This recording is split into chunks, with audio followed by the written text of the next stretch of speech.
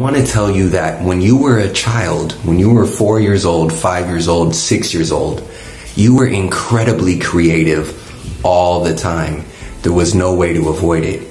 However, you're getting older, you've gotten older, and now your personality has changed, and you might find yourself in a position where you don't have a creative outlet. And that's why I'm making this exact video. Hey, how are you doing? I hope life is treating you phenomenal. Welcome back to the channel. If you haven't done it yet, please feel free to subscribe to this channel for any life coaching or living in Israel or moving to Israel or motivational type of stuff. As a life coach and a career counselor, something that I'm always recommending for my clients to do is to have different ways to express themselves, including creative outlets. So first things first, what is a creative outlet? A very important thing about creative outlets, you must not consider watching TV or playing video games a creative outlet. A creative outlet will involve your mind or your hands typically, but it does not involve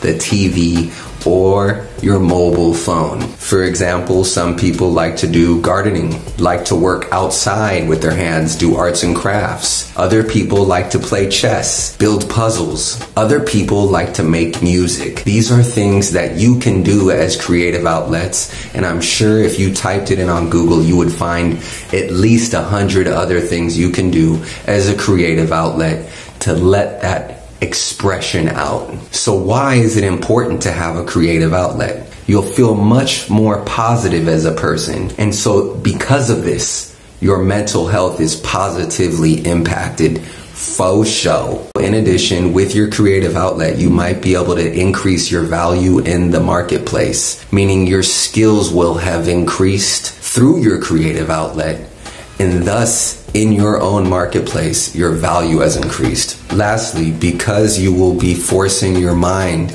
to create new synapses, new activities, new actions, you will become more intelligent. These three things, I promise you. So what are the benefits? Well, I touched on them briefly. You will have a happier life if you have a creative outlet. In addition, you might actually be able to make some new friends, whether in person or offline, through this new creative outlet. Find a group, get involved. It's just a benefit of having one. And last but not least, perhaps the most important of all, through your creative outlet, you will know thyself better.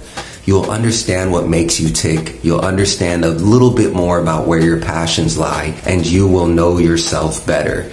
This is definitely a benefit. This is definitely another great reason why you need to find a creative outlet. Do it as soon as possible. Also, if you haven't subscribed to the channel, do that too.